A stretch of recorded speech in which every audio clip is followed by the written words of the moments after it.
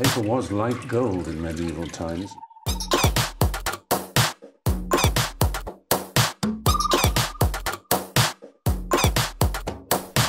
Oh, not tobacco. Sugar. That everything we thought we knew about the world might turn out to be completely wrong.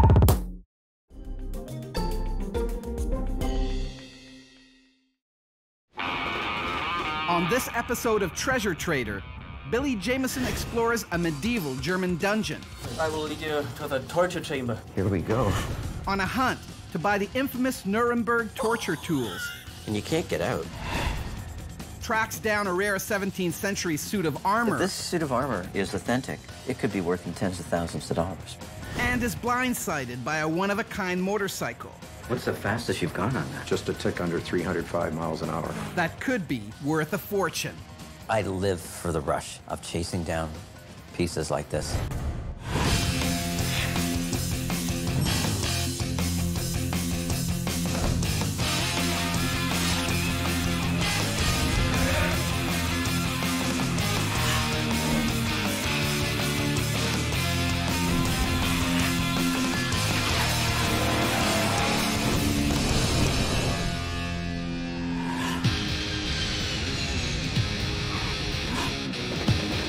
Billy and his fiancée, Jessica, are on their way to Nuremberg, Germany.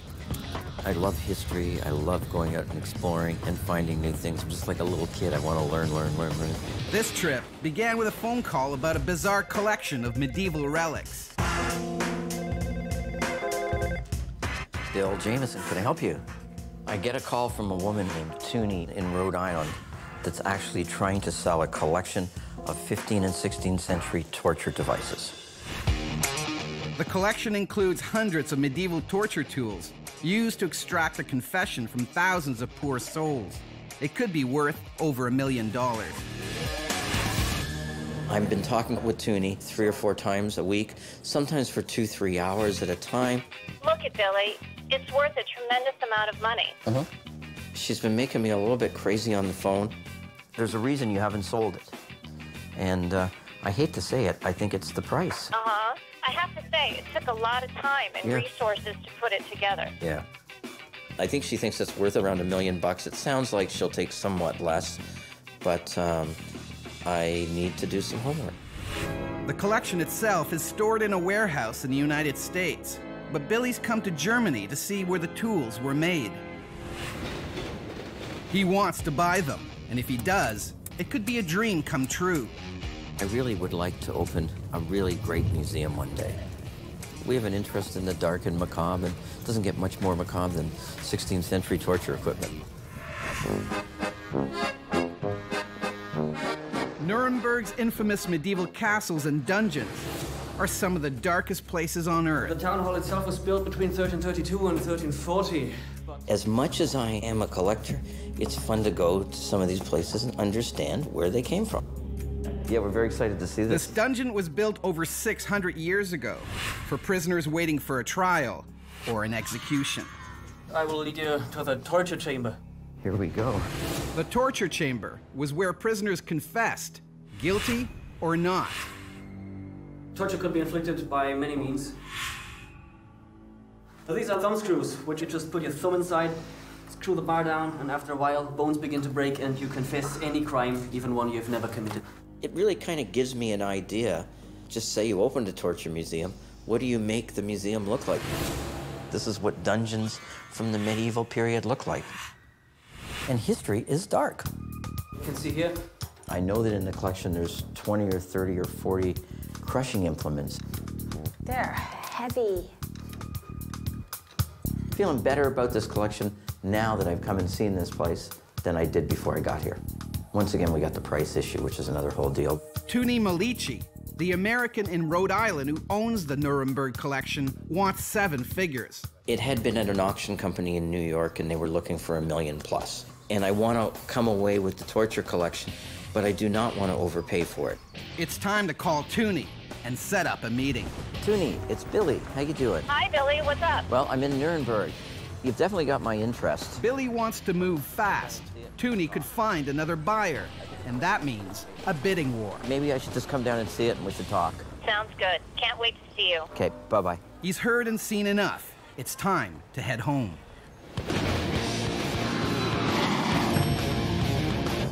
And he's not in the door 5 minutes when he gets a lead about another new relic. British armor. This time, it's a suit of 17th century armor that belongs to a collector Billy's never heard of, Bob LePan of Detroit, Michigan.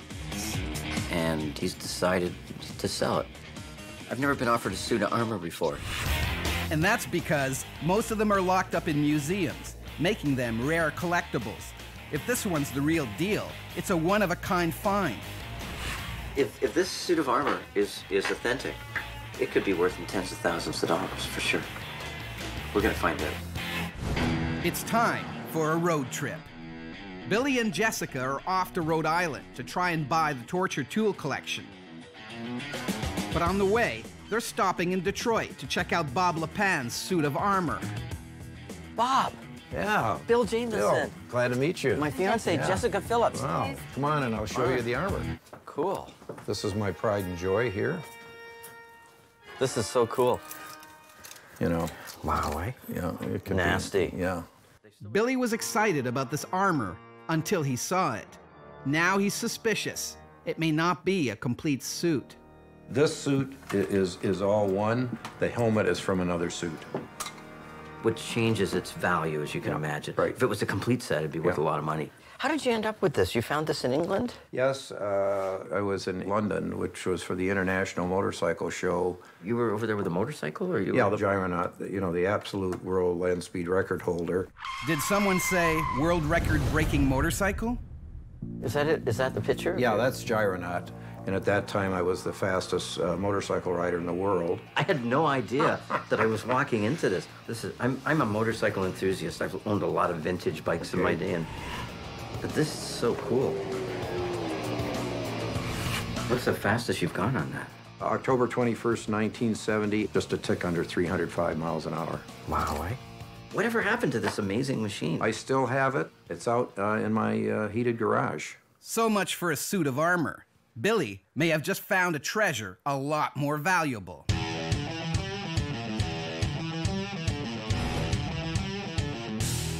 Come on and I'll show you the armor. Billy and Jessica are in Detroit to check out a rare suit of armor and found out that it's a dud. The helmet is from another suit. Which changes its value, as you can imagine. But they may have discovered an even bigger treasure. Oh my God. Enter my world. I've never seen inside one of these. Yeah, probably for most people more interesting to see it with the skin off. Yeah. In 1966, on Utah's Bonneville Salt Flats, Bob LePan set a land speed record on 2 wheels of 395.362 kilometers an hour. His one-of-a-kind bike could be worth its weight in gold. This is how you get in. And then this is the actual riding position, like this, okay? This is exactly how you sit in a modern Formula One car, except I steer with the handlebars under my legs. Bob, this is the engine over here, eh? Well, actually, 2 engines. Were these the engines in there in 1966 for the record? These are the same engines that went 8,300 revs in top gear.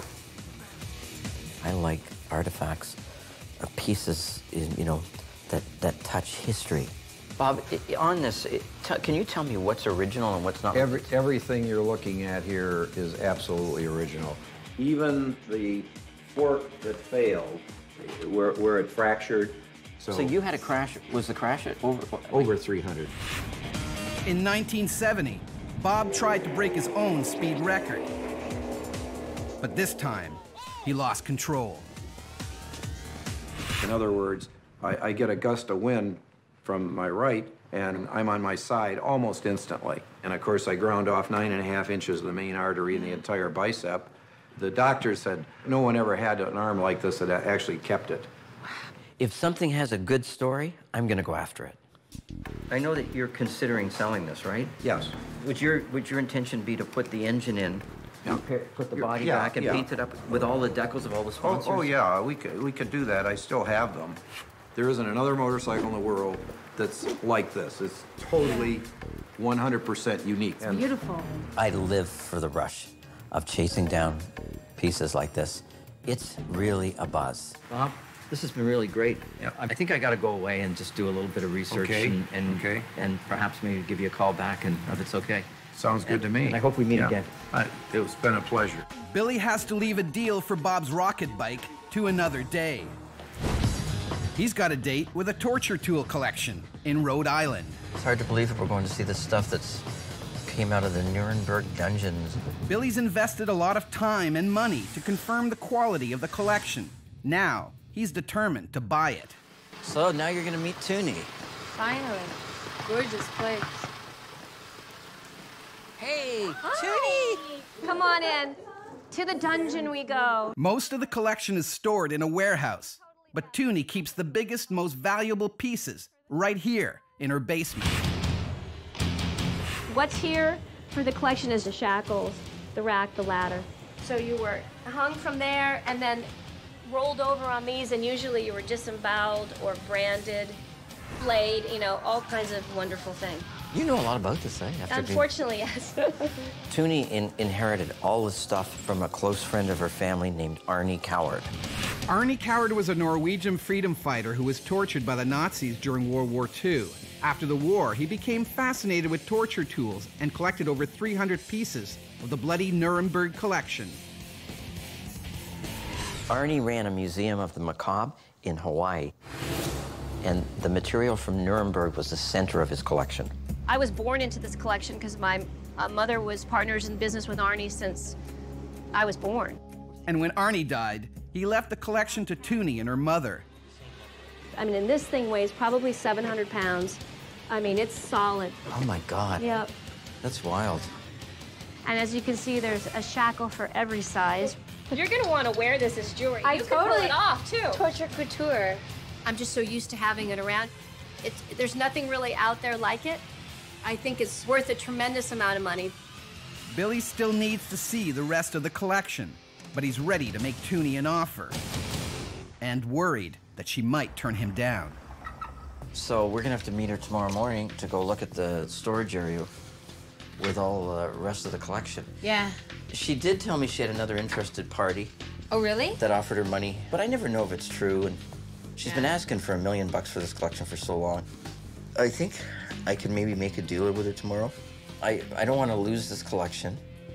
Billy knows that cutting a deal with Toonie won't be easy. When you're buying something from somebody and they've owned it a long time, they become so attached to it that the whole process of letting it go becomes part of the deal. To make sure that she does, Billy's got a trick up his sleeve. He calls Mike, his assistant in Toronto. How you doing, Mike? I really want you to come down here with the truck, okay? He's hoping that the arrival of a 10-ton moving truck will show Toonie that he won't take no for an answer. No. Okay, man. I look forward to seeing you, okay? Thanks a lot. Take care. Bye-bye. Bye. And now, it's time to make the deal. The next morning, Billy and Jessica meet Toonie at the warehouse to check out the rest of the collection. Wow. This was a stock. So your fingers would be stuck in there, and this would be around your neck. What does it look like I'm doing? Flute. If you were a bad musician. Look at this. That's absolutely incredible. This was basically a nobleman's shame mask. I love this piece. The thing I find interesting is I guess as a nobleman, it's got kind of a little metal mustache and goatee. But look at the artistry again. So you'd be sentenced to some kind of crime, and they could hear you coming. Hard to believe this stuff has lasted over 500 years. Dated 1530. I'd like to really look at the ideas and possibilities of opening a museum of the macabre, but a very elegant, classy kind of museum. So what do you think, honey? There's a lot of good pieces there. I think it's enough of a collection to do something with. So I'm gonna go talk to her and see what I can do. Okay, go. Okay, honey? Good. Toonie's been told ridiculous prices of value by people that really did not know anything about the material.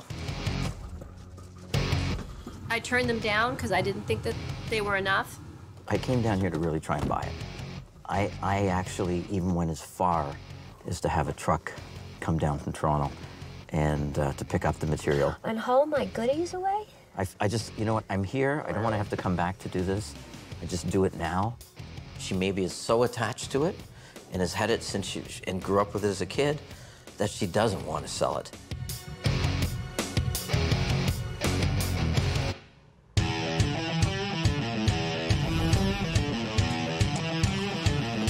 Billy Jamieson's in Rhode Island, trying to buy a rare collection of medieval torture tools. I actually even went as far as to have a truck come down from Toronto. And haul my goodies away?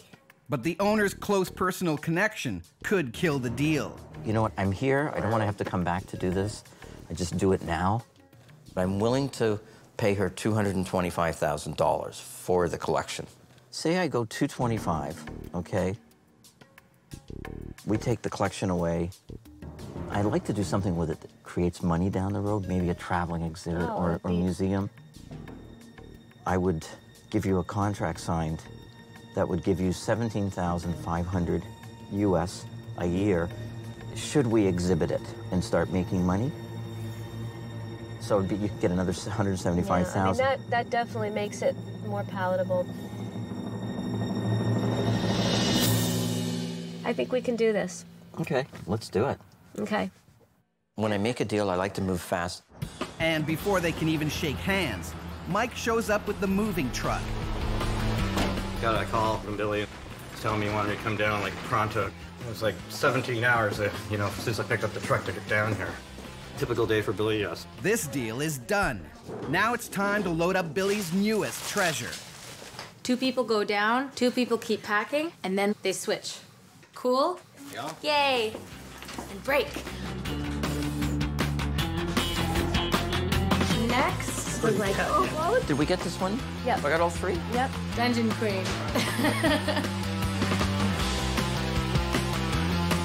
Be careful, there's iron spikes on the end. You know, it's weird to think that torture instruments leaving would make you cry.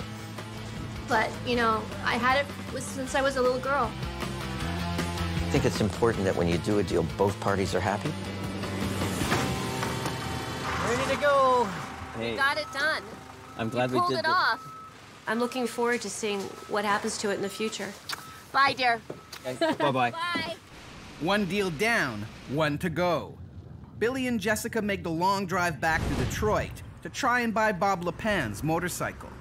Billy has no idea what to offer Bob, so Jessica goes online to hunt down the value of vintage motorcycles.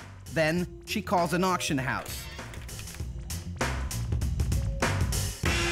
Bikes with a lot less history than Bob's were selling for well over $50,000. Billy's already on his way to meet Bob when Jessica gives him a call. 40 grand.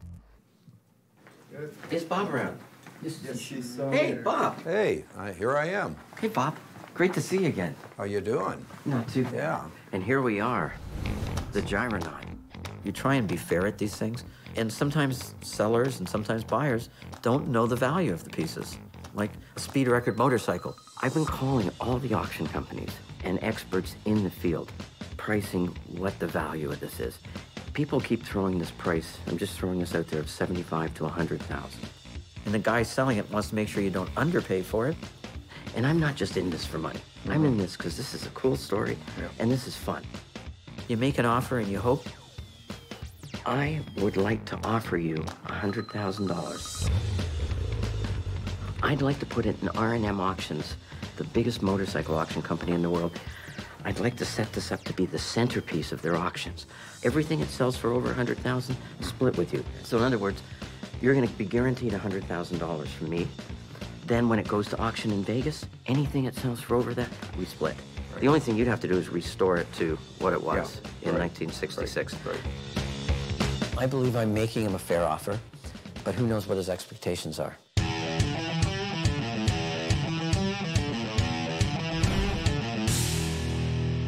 Billy Jamieson is trying to make a deal for racing legend Bob Lepin's one-of-a-kind motorcycle.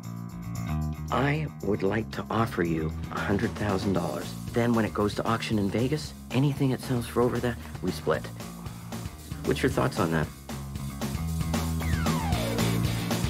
Well, I've been married to the same woman for 41 years, so obviously I You gotta talk to your wife. I understand totally. Yeah. It's such a cool story, and it's such a historical work of art. Right. And that, you know, almost took your life, you know? Oh, yeah. You must be so attached to this, but why don't you talk to her, and do you want to get back to me in a few days or something? Yeah, that would be great. And thanks for the offer. Billy can't close the deal, and he has to leave Detroit empty-handed. But this road trip wasn't a failure. Mike got over the border with the torture collection we just bought, and it's arrived. We're bringing the collection down into the lower gallery. It's really the only place that it fits at the moment. So we're kind of spreading it out, organizing, categorizing, figuring out what we've got here. It's really exciting. So they get your head in there, and then you couldn't get out. Holy fuck. Now that I have it spread out through my basement, I feel much more comfortable with what I paid for it. Win some, lose some. That's treasure hunting. Billy lost out on the rare motorcycle, but scored big with the Nuremberg torture tools. I've found a lot of treasures in my life, and I'm hoping to find a lot more. But I remember the ones that got away more than I do the ones I got.